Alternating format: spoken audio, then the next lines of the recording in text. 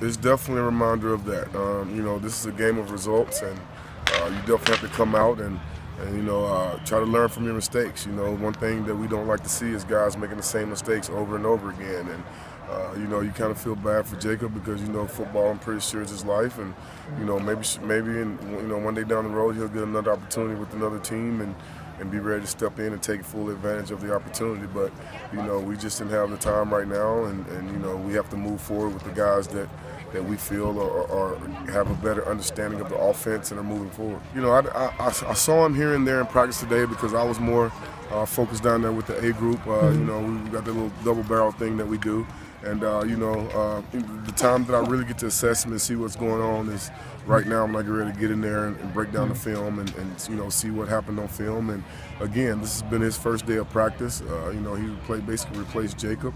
And, so I'm sure he's going to have made some mistakes, but I'm sure it felt great for him to get in there and get his feet wet. It's different. It's an adjustment. It's different. Today being my first day ever going out there and being around the rules and the field and the motions, the shifts, and all that kind of stuff. It's a whirlwind. I mean, you try to catch it all, but it takes time. It takes time, and my goal is to kind of put as much together and see how much can stick this week and get ready for a football game. I'm not going to lie to you. I'm not going to sugarcoat. I didn't know anything. The guys have helped me huge, big time since I've been here. I mean, I got great teammates, man. They've been picking me up since I've been here, just telling me how things go around here. And that's all you can ask for, especially a guy like me I'm kind of like a little kid right now. I don't know too much. So I lean on my teammates to kind of help me out right now.